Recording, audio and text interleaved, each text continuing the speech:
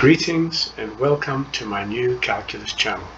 My name is John Gabriel, and today I'm going to be chatting with you about the works of Archimedes. So in particular I want to discuss his quadrature of the parabola.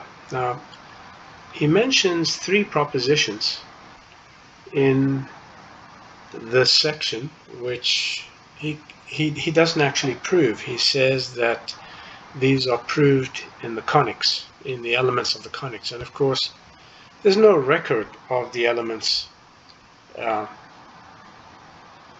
conics which are described in the elements. So what does Archimedes do then? He just simply states the propositions, and then he continues from the fourth one to prove everything that he needs to prove. But if one is first confronted with this proposition, it's actually very hard to understand why the proposition is true. So let's see what the proposition says. So this is what it says. It says, if from any point on this parabola, let's say a point P, right, a straight line PV be drawn, which is either itself the axis of this parabola or parallel to the axis as PV, and if QQ dash is a chord that's parallel to the tangent line, then the length of QV will be equal to VQ dash, okay? And conversely, if these two sections here are equal, then of course this will be parallel to Q and Q dash V, and it's very hard to see if you're looking at this, and I've never actually seen a geometric proof, so I'm going to show you now for the first time a geometric proof which is very simple, which you've probably never seen before, well, which you haven't seen before, because I don't know if anybody else has ever come across it. So let's look at the proof. So what I've done here is I've reproduced the proposition. So I said, okay, P is a point on the parabola, and this is a tangent line, and of course it's given that this whole blue line here is parallel to this tangent line. It's also given that this line PV is either the axis of the parabola or parallel to the axis, right? And so now we know that if P is lying on the vertex, then we've got a situation where these lengths are equal, okay? And we can also draw the rectangles that meet Q dash, Q, G, and F on the tangent line. And then we know that if we move point P, as long as these stay parallel to the axis, and of course it's given that this is parallel to the chord, we'll always have that this section here is equal to this section, okay? And of course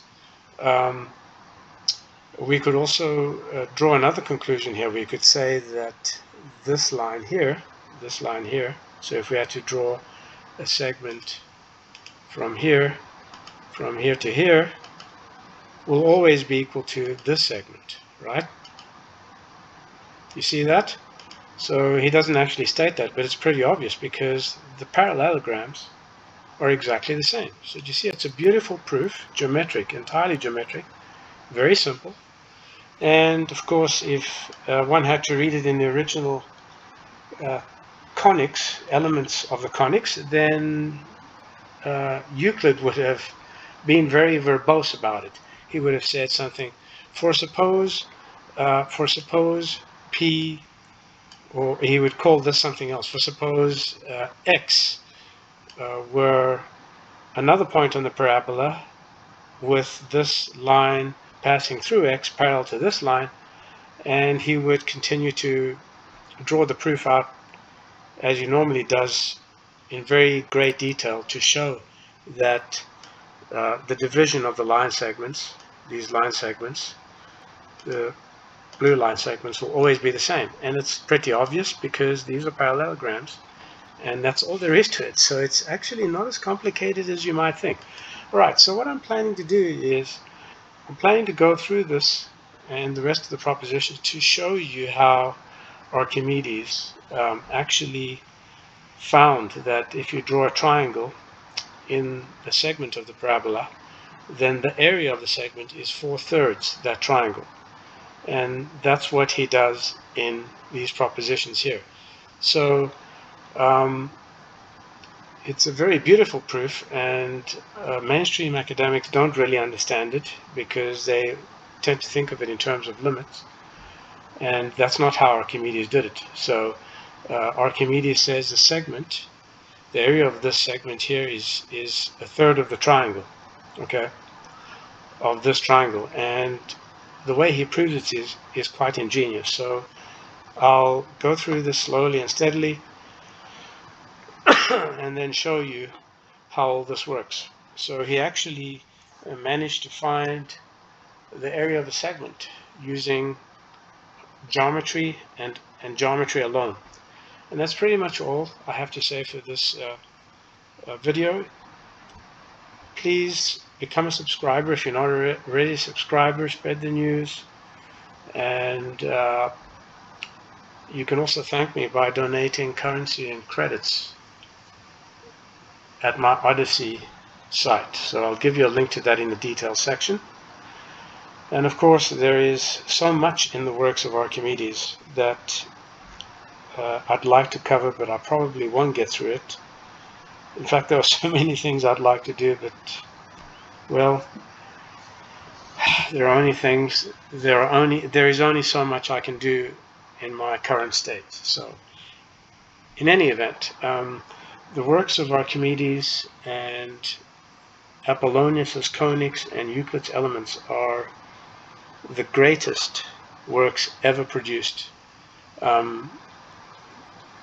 There is still so much in there that many mainstream academics wouldn't be able to understand. Even professors of mathematics with PhDs and who've been at it for many decades, because that's how advanced is a lot of this information.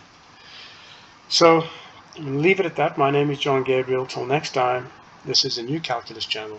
Goodbye.